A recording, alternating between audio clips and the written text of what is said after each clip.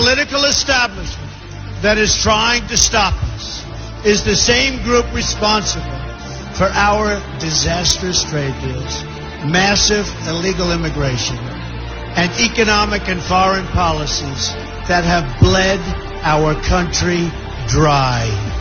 The political establishment has brought about the destruction of our factories and our jobs as they flee to Mexico, China, and other countries all around the world. It's a global power structure that is responsible for the economic decisions that have robbed our working class, stripped our country of its wealth, and put that money into the pockets of a handful of large corporations and political entities.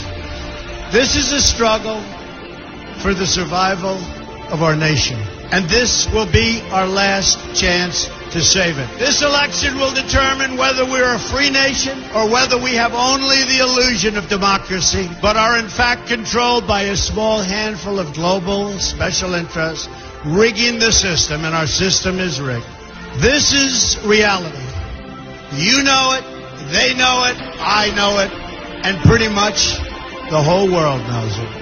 The Clinton machine is at the center of this power structure. We've seen this firsthand in the WikiLeaks documents, in which Hillary Clinton meets in secret with international banks to plot the destruction of U.S. sovereignty in order to enrich these global financial powers, her special interest friends, and her donors. Honestly, she should be locked up.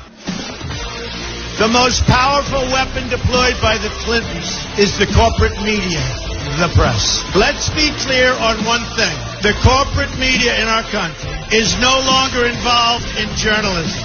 They're a political special interest, no different than any lobbyist or other financial entity with a total political agenda, and the agenda is not for you, it's for themselves.